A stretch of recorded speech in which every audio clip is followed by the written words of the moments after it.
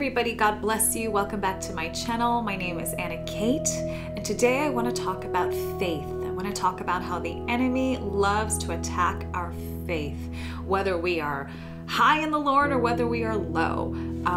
He loves to attack our faith. That is something that we saw with Adam and Eve. He planted a seed of doubt and came after their faith and their knowledge of God. And this is something I actually wanted to share in my testimony video that I uploaded a little while ago, but I forgot to mention it, and it's probably better that I forgot because I did want to talk about this. So maybe it's better that I have a separate video about this. So if you haven't seen my testimony video already, I'm going to link it in this YouTube video down below in the information section. So yeah, faith, what an interesting topic, because, you know, obviously for the ones who have heard my testimony, the Lord has blessed me with a beautiful, you know, powerful testimony of the Lord Jesus in my life, in Jerusalem, and also, you know, prophetic words that he's told me that have come to pass, and it was so incredible that I was, you know, 100% sure that God was real, coming from being an atheist to being such a on fire believer for the Lord. I was so excited to share him with everyone I knew, and at that time my ex-boyfriend, and he wasn't ready to hear about the Lord yet, but you know, I was 100% sure God was real. And here's how the enemy works. He will attack your mind through people or through your mind in many different ways, and I wanted to share that piece of testimony as well, because I was so on fire for God. I was born again. I was reading the Word. I knew the Bible was real, and it came to a point where I went from 100% knowing that God is real down to 99.9%. And you wonder, how did that happen, Anna? You had such a, you know, such an amazing revelation of God. You know, you felt the Holy Spirit in Jerusalem at the Western Wall. You were full of the Spirit. You heard angels singing. You know, you felt the glory of God. You knew you were in heaven. Like all of these amazing things, but still the enemy was able to shake me.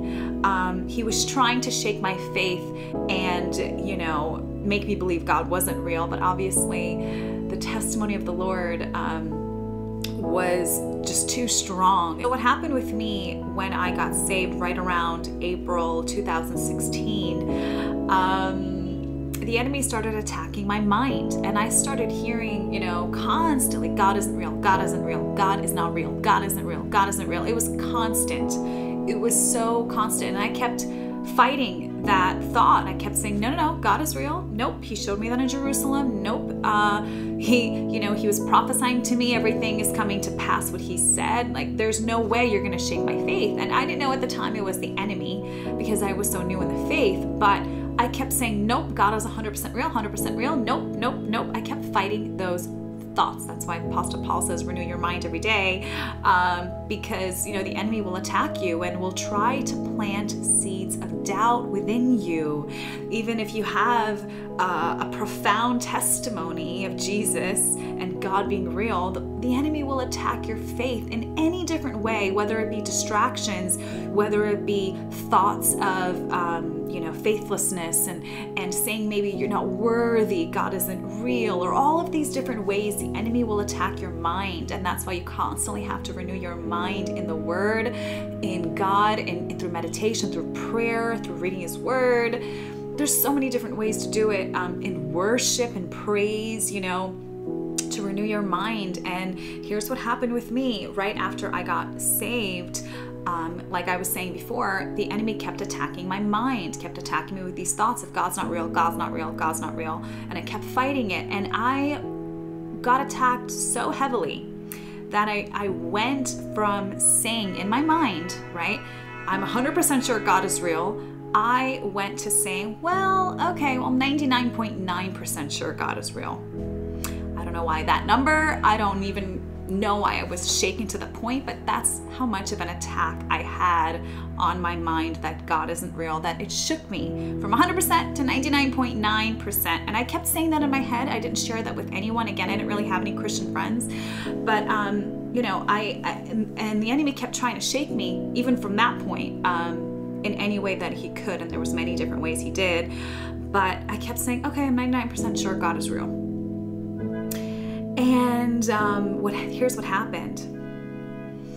God is so good because he knows your struggles, he knows your thoughts, he knows your heart, he knows the enemy's attacks, he knows what you're going through, and he answered that piece of doubt I had in my mind about him being real, and is this possible? The God of the universe spoke to me and you know, had poured out his Holy Spirit on me in Jerusalem when I was 18. Is this all possible? You know, that seed of doubt that the enemy was planting within me, that, you know, like I said before, planted within Adam and Eve, especially Eve, having her doubt, you know, God's commandments, what God said,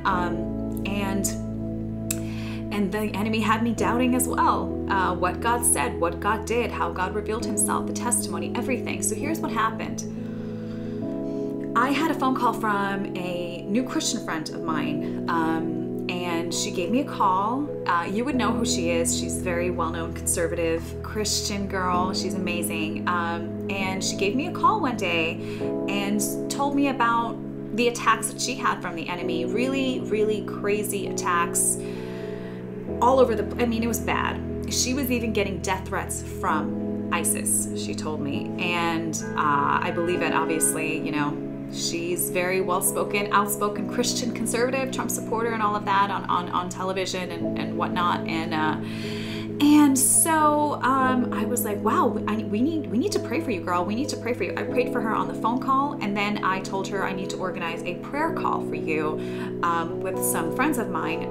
One of them being a wonderful father in the faith for me, you know, spiritual daddy in a way. I became, you know, I was really close with him and still am. And I told her we need to get on a prayer call with him, and if he wants to bring anyone else on the line to pray for you, we need to cover you in prayer. And she was like, okay, amen, absolutely. So we scheduled a time to have this prayer call, and I gave her a call, and my spiritual dad, he brought another gentleman along on the phone call as well, another brother in Christ. And so we were on the phone, and I remember this phone call so well.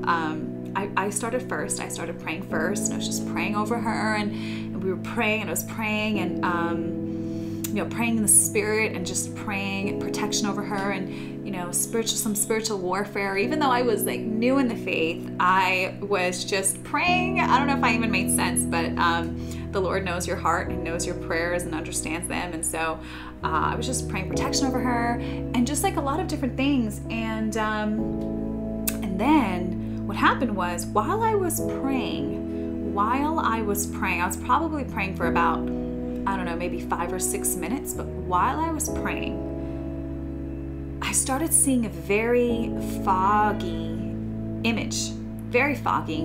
It was as if I was looking through clouds. And I saw her, who I'm praying for, as I was praying, I saw her it was very fuzzy, very blurry, you know, very foggy vision of her standing on the clouds, very tall. And this, by the way, she's tall as it is, you know, in real life, but I saw her, she was even taller. She was like 6'4", 6'5" in this vision. And I didn't realize I was having a vision. I've never had a vision before. This was actually, in fact, my first vision. It was very foggy, but I knew what I was looking at. And I saw her standing on the clouds with a sword in her hand, with a shield in her other hand, and just standing so fierce. She was standing so fierce. She was just standing like this. And she was wearing, she looked like a soldier. She had, you know, like an armored skirt. She had, you know, like a whole armor, right? I remember her shoulder, like she had armor shoulder, and it was, you know, it was interesting. I was like, wow, this is so cool. So I'm looking at it, but I'm wondering, what in the world am I seeing? It was, again, foggy, but I know what I'm looking at, and I don't know why I am seeing this. I don't know if I'm going crazy. I've never had a vision before. I don't know if I should share this on the phone call, because again, I'm praying and I'm seeing this, and I was too scared to mention it because I didn't want them to think I was crazy, right? And so I didn't mention it. And then my father, spiritual father, he jumped on the call, jumped into prayer right after me, and he started praying. He's a prophet, and he's a beautiful prophet, like beautiful prayers, powerful prayers. And when he prophesies like in a rhythm, like in a very beautiful, like spiritual rhythm. It's beautiful. And anyway, so he's praying, and he's praying in the Spirit, praying with English, is praying in the Spirit, praying in English, and he just starts prophesying over her. And then he says this, and again, I have her on speaker now, and I'm just like listening, and I'm just praying with them, and he starts saying, he mentions her name. He's like, hey, I see you standing on the clouds, dressed as Wonder Woman, standing fierce and bold. And he just keeps going on, and I'm just dumbfounded. I'm shocked. I'm like, what did he just say? And he just keeps going on and on. I see standing in the clouds, standing fierce and mighty as Wonder Woman, dressed as Wonder Woman. And I freaked out. I was like, wait. I completely cut him off from praying. I mean, Lord, forgive me. He was in the middle of praying, and I was just like, no, wait. I have to say this. Oh my God, wait. And they were like, what? And I'm like, I just saw the same thing. Like, I saw the exact same thing. It was very fuzzy and very foggy and very blurry, but I know what I saw. I saw her standing, I'm what's happening right now? And they're all laughing. They're all like, that's amazing, Anna, amen. Well, not laughing, but like, just congratulating and just blessing and praising God for my first vision. And so I had my first vision. And it's so amazing because, and it was actually funny because the girl that we were praying for, she was like, wait, what does that mean? Does that mean I'm going to die soon? And it's like, no. We're seeing, our spirits are seated in high places with Christ. And so I saw her spirit standing there, tall, mighty, fierce, bold, because she's a bold Christian. She's very bold. And, mighty, standing as Wonder Woman. And I didn't even realize that was like a Wonder Woman outfit. I don't know why that word didn't come to me, but I knew what I was looking at. I saw her standing dressed as like a female warrior. And here's my friend, my brother in Christ, father in Christ. He was like, yeah, this is you. I see you standing dressed as Wonder Woman. And I remember I was just so amazed. And praise God, when I've had visions after that as well, much more clear, and it was actually prophesied to me from someone I never even met. He said, you're going to start seeing clearer visions and all of that, and praise God, that has happened. But the reason why I'm sharing this testimony is because the enemy got me from 100% sure in God to 99% sure in my mind, right? And within me, I was like, I'm like 99% sure. And this is how awesome God is that he sent this vision. And as soon as I had that vision, even though it was foggy, I thought to myself, wow, God is 100% real, because how can I have a vision, the exact vision someone else has? Because I didn't share it. Remember, I was not scared, but I was just like, oh my God, what am I seeing? I'm not going to share this. I think they're going to think I'm weird, And I didn't share it. And there, my brother in Christ jumped into prayer and saw the same thing. And when I realized that God showed the same vision to me and to my brother in Christ, I thought, wow, how could the enemy get me? He shook me. He was shaking my faith. And no, God is 100% real. So that's how gracious God is that when you're struggling with faith, and I remember I kept praying into it. I'm like, Lord, I don't know why I'm having these doubts. I don't want to have these doubts. I don't know why I'm shaken to 99%. Could you get me back to 100%? because I know you're real. I believe you're real. I don't know why my faith is being shaken so hard.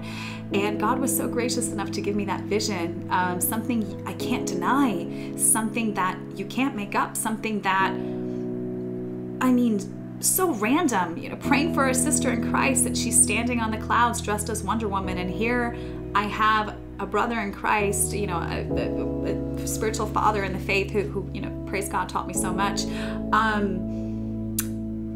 Here he was having the same exact vision. Only God can do that.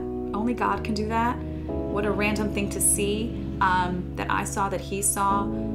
How amazing is that? Such a random thing to see. And it just, you know, I was like, okay, Lord, like, amen. Thank you for that. Thank you for that vision, because I know you're real. So even though the enemy shakes you, tries to shake you any way that he can, God is real. God is great. God knows the struggles you're going through. If you're dealing with, you know, shaking of your faith, know that God is good and God is real, and ask the Lord, hey, Lord, would you give me the spirit of faith? Because it is a gift of the Spirit, and it is, you know, it's a gift, and He will increase it within you if you ask Him to. And it's something that even sometimes I have to still pray for and ask for, like, Lord, would you increase my faith? I'm being shaken again. And because the devil will try to get you to doubt Him, doubt His goodness, doubt your testimony. The devil will have you doubt things you've seen. And it's so funny because, you know, the devil tries to come at me in different ways and tries to shake my faith. And it's so funny because after that, for a long time, the enemy like left me alone because I was like, nope, you're not going to shake me now. I mean, I can't deny the entire testimony that the Lord has revealed, and also this vision now that was so random, and that the Lord was able to again bring another witness to that vision. And so that was beautiful. And I just want to encourage you that the enemy loves to test us. The enemy loves to, well, actually, the Lord allows it. The Lord allows this testing. But the enemy loves to shake our faith, and he loves to shake our, you know, knowledge of God, loves to come to, you know, he's like a raven who flies around and likes to just eat up the seeds that are in the field, the seeds of faith, the seeds of knowledge of God, our testimony. So don't let him, you know, be a little fox and steal those seeds and eat them up. He's very wicked in his schemes, and they're not random. They're totally planned out with his little minions. And just bring it to the Lord and say, Lord, you know, I repent. Forgive me for, you know, this lack of faith I'm having recently. Would you increase this faith within me? Would you prove to me again in your own way that I can understand, you know, that you're real, and just would you speak to me in vision or a dream or whatever. God is good and gracious enough to do that. I wasn't expecting him to answer that way. It was a blessing. You know, I was so excited and so joyful and so happy that A, I had a vision, but B, that God was good to, you know, I was seeking him, and he was so great. You know, when you seek him, you will find him. And, you know, if you ask questions, he will answer them. If you knock, the door will be open to you. And I'm so grateful that the Lord jumped in and was like, okay, well, while you're praying for your friend, while you're praying for your sister in Christ, I'm going to bless you with a vision to show you that I am in fact real, and the devil is a liar.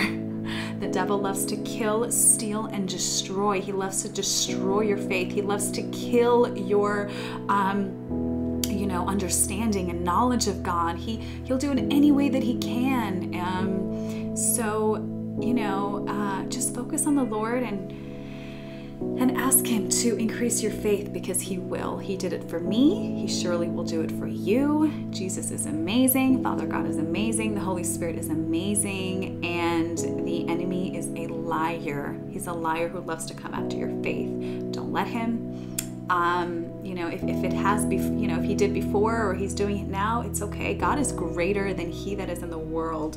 God is so much greater than this little defeated enemy that we have, that we will only deal with for so long until we are with the Lord for all eternity, in joy and happiness, and with him, praising him, worshiping him for all eternity. God is good. Amen. Hallelujah.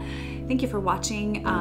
If you would like to subscribe for more videos, subscribe down below, share this video. If you know anyone that is struggling with faith, we all do. It happens here and there, and the enemy especially loves to attack the young sheep, like the baby ones. He loves to attack them. So keep your you know, young sheep brothers and sisters in prayer. Share this video if you want with them. I mean, I pray it's encouraging and a testament and a testimony to how awesome God is to answer our prayers and to bring us back to a place where we cannot be shaken, right? It says in Revelation that everything that can be shaken will be shaken. Everything will be shaken except our faith, right? Have such a strong faith in the Lord that no matter what the enemy does, no matter if he has a sword in his hand ready to behead you, that your faith will not be shaken, because it is those who endure till the end that shall be saved. That shall be saved. Amen. Well, I bless you in Jesus' name, and I'll see you next time. God bless.